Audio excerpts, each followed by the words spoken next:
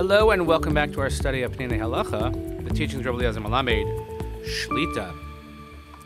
We continue along midweek and we continue to daven for our brave soldiers in the IDF, especially now with the latest incursion and operation taking place in the southern part of Gaza. We wish them well, Hatzlacha, strength and safety, Refuah Shlema l'chol Am Yisrael, and a safe return of all of our hostages, especially amidst talks about a deal or no deal. We're not sure, but this is the life that we live now, which makes today's section even more appropriate. And we continue to learn Le'ilui Nishmas, Seren Daniel Shimon ben Harav Duron V'Sheli Hashem Yakum Damo, also fitting into this conversation because the next chapter or two are about Pidyon Shivuyim, redeeming captives, something that's been on our mind for quite some time. Living captives, we hope, still some. Many we know are no longer living, but we need to retrieve their bodies for Kvuras Yisrael. So here we go. B'meshech hadoros, b'miyuchad begolos, pa'amim rabos nilkachu Yehudim b'shevi o nechtefu. V'to'avu avor pidyonim mamon rav. Over the course of generations, particularly in the diaspora, many times Jews were taken captive or they were held prisoner, but they were done so that people could demand heavy ransoms. I guess now we're saying halavai that should be the case, that there's a ransom. We would pay anything to get our hostages back. And this is not even in the exile. This is in Eretz Yisrael itself right now. Chachmei Yisrael nidrishu l'sugi zu ka'uva. V'kavu klolim ekroniyim l'gabe etzim ma'amada shel mitzvos pidyon shivuyim l'gabe hamachir shemutar l'shalem over pidyonom. So Chazal have delved into this very painful topic, and they established certain guidelines about what one should do in a case of what we call pidyon shivuyim, which literally means redeeming captives, and how much one can spend or should spend in order to redeem captives. Amru chachamim shemitzvah gadol lifto shivuyim. Chazal tell us that it is a great mitzvah to redeem captives. One need not look further than any of the demonstrations taking place in Tel Aviv right now, and secular Jews who are parading these signs around shows you the importance of it. It says, Pidyon Shivuya, Mitzvah Gedola Min HaTorah, are the signs that we read. V'yesh litrum kesef l'ma'ana, we have to pay in order to redeem the captives.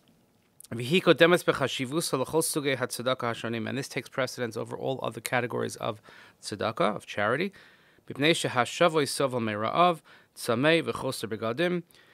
someone who is in prison, someone who is held captive, they suffer terribly, hunger, thirst, lack of basic needs, and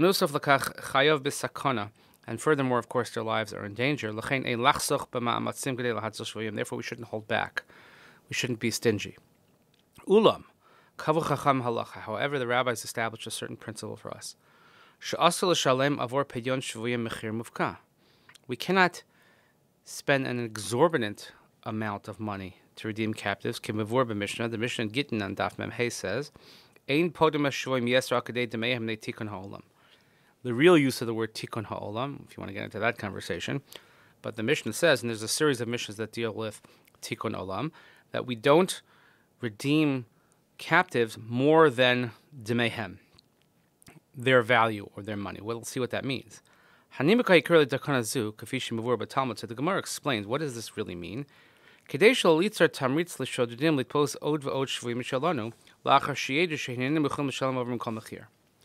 simple, that if we would pay exorbitant amounts of money, this would only lead to more kidnappings and more people being taken, because if the enemies realize what a high ransom they can get, then they won't hesitate to do it again, so they could receive that ransom again, knowing that we'll pay it. But the Gemara answers a different reason or an additional reason. We don't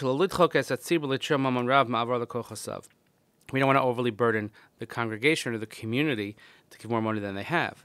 However, according to most of the Rishonim, Halohim Harif, Harambam, Harash, Hatur, to name them, so those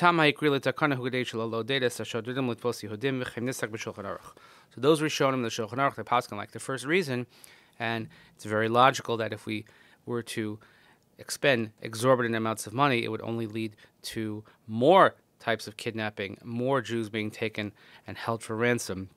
It would only inspire our enemies to do this more. V'chein mesupar al echad megidolei Yisrael. So one could only imagine that Rav Melamed would go to the most famous case of ransom perhaps in Jewish history, and Rav Meir Rutenberg. Meir Rutenberg lived from 1215 to 1293. Shenitpas Bashevi, and he was taken and held captive. Ki Kesa Harasha Rudolf Ratzel Lamaleyas Kubasar Rekava Tava Avor Pidyono Sikumatsum. Kaiser Rudolf, as he was known, wanted to fill his coffers, which he was in dire need of funds. So he said, well, let me capture a very famous Jew, a big rabbi, the head of their community. And Maram Husham Bakela, and it's pronounced Anzisheim Shabalaz. I can't pronounce that well. But anyway, he was held prisoner. You can look up the story. It's a famous story. If you would Google Maharami Rutenberg, I guarantee you this is probably one of the first, if not the first thing that comes up. And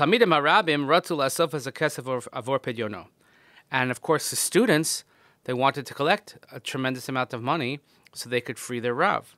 Because according to the Halacha, for a leader of the community, for a Talmid Chacham, for a Torah scholar, for your teacher, you could give any amount of money. However, the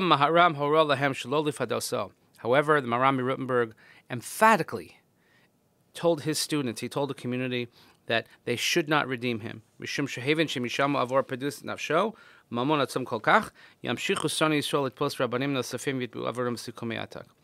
because he realized that if they would spend that much money to redeem him, it would only lead to more Jewish leaders being kidnapped, because they would realize, hey, this is a wonderful way to fill our coffers, as mentioned. Maram Rutenberg stayed in prison. He was held captive for 7 years, ad liyom petiraso, until he died. Begdulas nafsho misiraso harbe lamana klal, ged Maram Rutenberg es apirtza vehitzilas gedoli Yisrael shabachar of Mishevi. Because of this tremendous sacrifice on his part, his mesiras nefesh, and his tremendous character, he drew the line, and he saved countless number of other Torah scholars from being kidnapped. And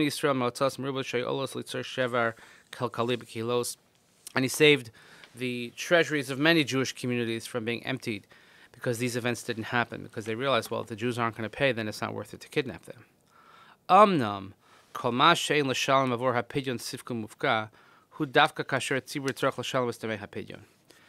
When we talk about this, this is where we don't want to give a specific amount. This is where the community has to pay the value.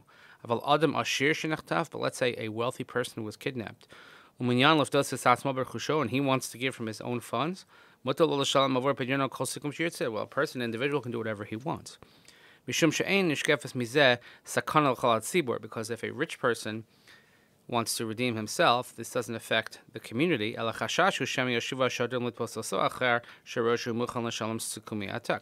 But he's endangering his own life, because he realizes that if he's willing to pay an exorbitant sum of ransom, then they might just kidnap him again. But that's on him. That is his own calculation and has nothing to do with the community. But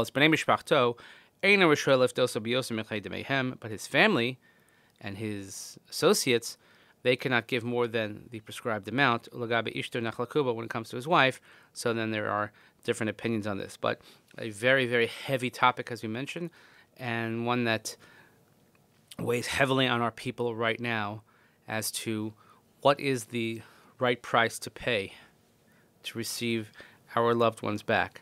And one certainly cannot fault anyone's position, particularly those who have loved ones that are still being held captive now for 7 months. And we cannot fault them for saying that we have to do whatever it takes, make a deal with the devil, whatever it might be. We are not in a position to criticize them,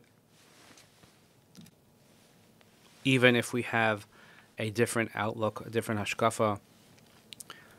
We shouldn't judge anyone ad shagia lemakomo. We don't judge anyone until we reach their place. But it's a very, very painful chapter for us right now, a very painful chapter to learn, but learn it we must. We'll see a little bit more as we go on, because upcoming chapters, Rav Melamed discusses danger, and he discusses the very difficult question of exchanging terrorists for prisoners. A very, very important topic, and we'll see as we get to that in a couple of days. But until then, Please continue davening for our brave Chaylim in operation right now, for Shalom Alam Yisrael, and a safe return of our hostages. Let's hope by the time we finish this chapter, our hostages will be home. Please learn daven Leilei Nishmas, Seren Daniel Shimon, Doron Vasheli, Hashem Yikam Damo. Thanks for listening. Have a great day.